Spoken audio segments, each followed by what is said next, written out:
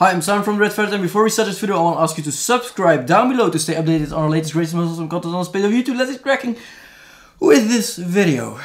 So in front of me I have the Anker PowerPort Atom PD1, and this is a USB charger, not your regular USB charger. It's a very tiny device which can even charge your MacBook Pro, and that's awesome. Charge fast, live more.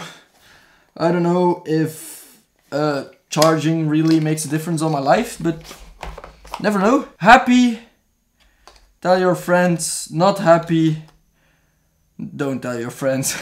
For the fastest and safest charge, use an Anker cable, which I don't have, your device's original cable, which I have, or another certified cable such as MFI. It has an input of 100 to 240 volts and an output of 5, 9, 15 and 20 volts as well, which is great, and it's PD charging, which is fast. So PD charging is via USB-C, as you can see here, and it actually means power delivery, and it's just an, it's just an easy way to say quick charging, like the Qualcomm quick charge we all know.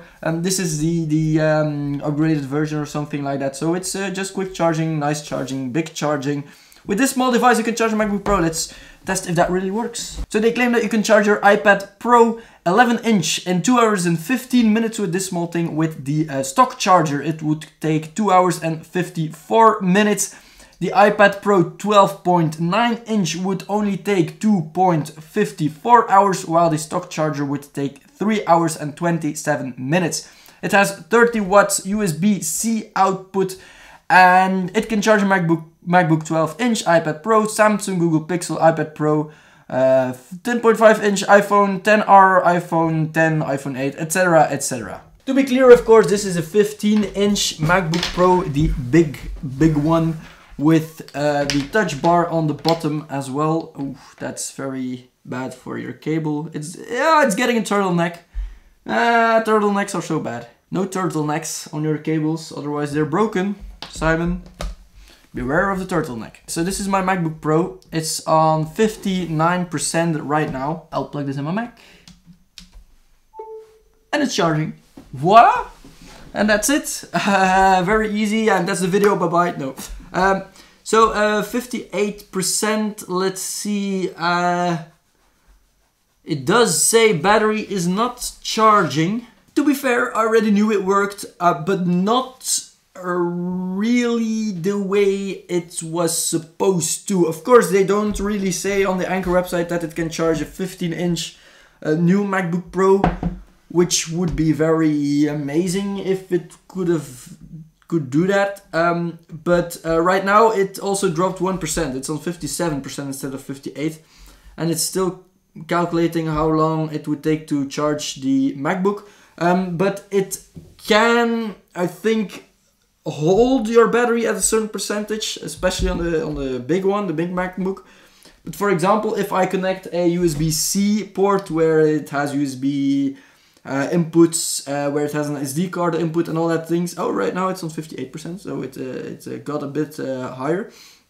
If I connect the cable to a USB-C hub, which is connected to my Mac, I get the power is not big enough to power everything up. So for example, if I connect my screen via HDMI to a USB-C dock and I connect that USB-C dock to my Mac, I can't power my screen with this small thing. However, for on the get-go, if you just have your MacBook Pro like this without anything connected, it will work. It really will. Or for just some charging, as you can see, or as I can see right now, 2 hours and 22 minutes until charging is completed. So it really will charge your MacBook. It will be slow, your MacBook 15-inch. Other MacBooks will be better, of course, smaller ones. But it will charge your MacBook. If you're not using it, for example, it will be faster as well. But if you're using it, it will be very slow, and even it will deplete the battery. If you're on a trip, for example, and you don't have a lot of room in your backpack and you have to choose between this or this, then I think you will choose this one. Because it's smaller, it will also charge, not as fast as this one, but hey, as you can see, that's big and heavy, while this one is very lightweight and not that big. So that's a big difference. So MacBook does work. Let's see. I have a tablet over here, which I've also reviewed on this channel. It's also USB-C, the Samsung Galaxy Tab 3, I think it is.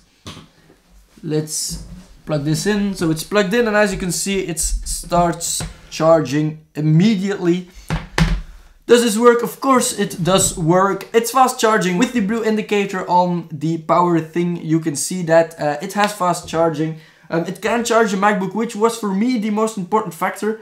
If I'm going on a trip, for example, I can easily take this one with me in my backpack instead of the big one, and then just charge my MacBook overnight, for example, after I've used it for some browsing or some editing, for example.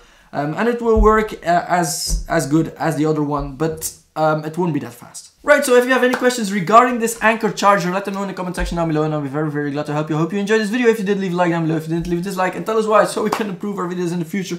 It's already on 73%, and I've been talking like 1 minute right now. And I hope I'll see you in our next video. Bye-bye.